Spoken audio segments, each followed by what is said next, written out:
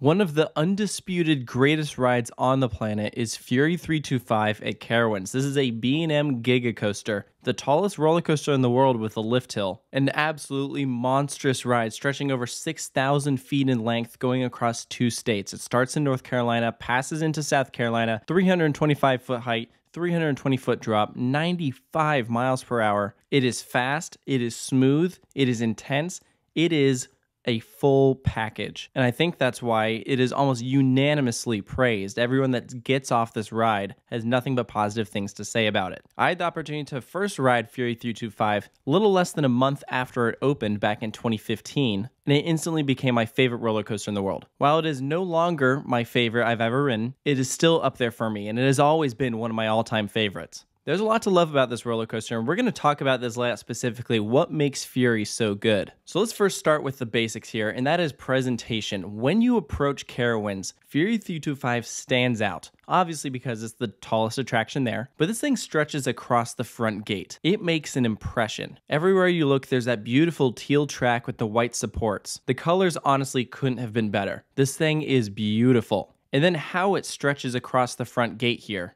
The main walkway that you take to get into Carowinds is this access bridge where Fury 325 flies directly over your head at this crazy banked angle and then dives back underneath you. And they have these plexiglass windows set up on either side so you can just watch the train fly all around you. It is brilliantly done. It's no wonder when you arrive at Carowinds, the first thing everyone wants to do is go to Fury. And while there's certainly a strategy there, visiting amusement park of, oh, maybe we should go to the back first. I mean, even as coaster enthusiasts, we see that and we're like, you know, even though everyone's going to go to Fury first, I too want to go to Fury first for obvious reasons. This thing is eye-catching. So you make your way to Fury 325's plaza. And what Cedar Fair has done here really is fantastic. They have given Fury its own dedicated area where all it is the entrance to the ride, the station, the gift shop, a set of bathrooms, some lockers, that's it. And yet that area is always poppin'. Even from people that aren't riding Fury, they just like walking up to this thing because it is so pretty. Who would have thought a lift hill and a sign could be so photogenic? But you walk up there, you see all those hexagons, you see this giant Fury sign. The overall ride theme is a Hornet. It's a very loose theme. It partially ties into the Carolina area because of the Charlotte Hornets, but this is not a direct reference to the Charlotte Hornets. They're kind of doing their own thing here, which is totally fine. Not like there's a bunch of theming, it's more just like atmosphere. I feel like Fury has more of a vibe than a theme. So yeah, there's not a whole lot to the queue here. It's mostly just switchbacks. The coolest thing about the entrance to Fury is that big roller coaster sign. I think it's one of the coolest signs ever. It's probably my second favorite, right behind Banshee at Kings Island. So you make your way into the station, and right away, I want to talk about the crews here because they are always pumping out trains for this ride. You want to talk about fast operations? Every time I go here, they are running 3 trains. They are getting this thing sent out in like a minute, rarely ever stacking on the brake run. It is such an impressive sight. So yeah, you got to quickly board that vehicle. There's a seatbelt that you'll pull across, pull down your lap bar, and before you know it, you're out the door. While Fury 325 does not have a cable lift, its chain pulls you up really fast and it is not loud either. You know that sound when the chain dog is hitting the anti-rollback. It's that click, click, click. You don't really get that here. This pulls you up to the top fast and silently. There's a cool voiceover telling you, welcome to Fury. You hear this awesome sound effect. If you look off to your left, you'll be able to see downtown Charlotte. It's a beautiful view. To the right, a stunning look at all of Carowinds. And when you crest over, you're looking at an 81-degree drop and you feel like you are falling forever. Even though this ride is only 20 feet taller than Intimidator 305, this drop feels a lot bigger. I don't know if it's because of the angle or the way the train takes it. Beats me. I'm not an engineer. But every single row, you just feel this awesome weightlessness, especially if you're in the back. Getting pulled over that thing, you're just falling for ages. It is so sweet. You hit that valley, there's a decent chance you might gray out as you're going up into that first turn.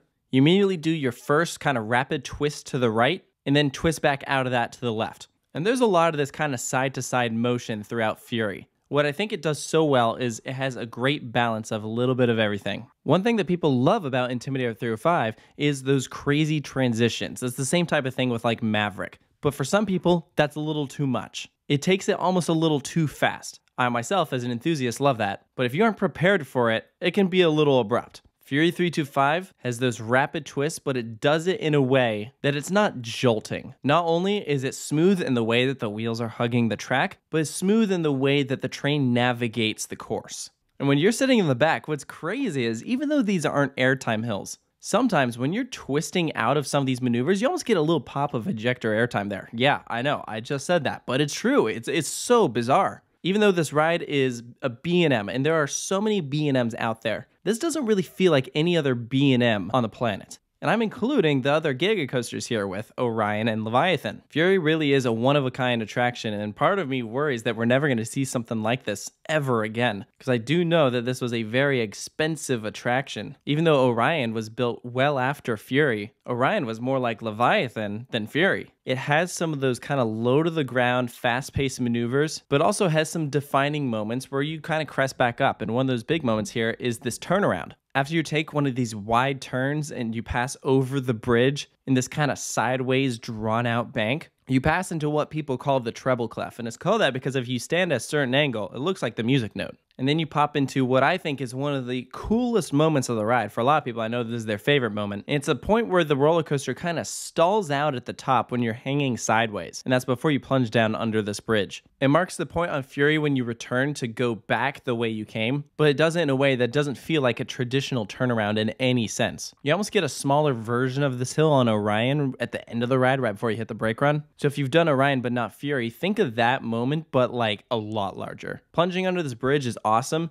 There's these hexagon rings that are underneath that you fly through, and at night they glow green. So Fury is a pretty cool night ride. I definitely recommend it if you get the chance. Also because, you know, the later in the day you do the attraction, there's a very good chance they'll be running a lot faster than it would if you rode it in the morning. So depending on when you ride it, if you're doing it in the morning, even though it says Fury 325 goes 95 miles per hour, maybe you're going 92 or 93. So likewise, if you're going late at night, you might be exceeding 95 miles per hour. But don't worry, when you ride Fury once, you're going to be hooked. You're going to want to do it over and over again. This is an attraction that's hard to stay away from. So when you emerge out of that bridge, you twist to the left. There's a very brief section of straight track as you're gradually descending into the ride's massive airtime hill. There is a trim on this hill. Depending on when you ride it, it may not hit as hard. Kind of causes the train to slow down a little bit at the top, which gives some very nice floater airtime. But I think the main reason why that trim can be a bit of a downer is it could affect how the ride takes these last few elements. But for the most part, you're still going pretty fast through this. After that hill, you have this helix underneath that first turn. What I love about this helix is there's one particular support where you're sitting on the right side of the train. It passes so close to you, you feel like you could reach out and touch it. And so I think every single time that I ride this, I have at least one arm extended trying to whack this support. Of course, you never can. I mean, it's clearances. It's kind of tricking your brain into thinking that's closer than it actually is, but it's still pretty cool. Following that helix, you have some smaller airtime hills, give some great airtime, and that's what takes you into the brake run. 6,602 feet of track. I wonder how much of that is the actual brake run, because I mean, it is a fairly long brake run, but you don't mind. I mean, there is so much ride here. I think this is the perfect roller coaster for any thrill seeker. It's tall, it's fast, it's not jerky, it's not overly intense. It is just pure fun.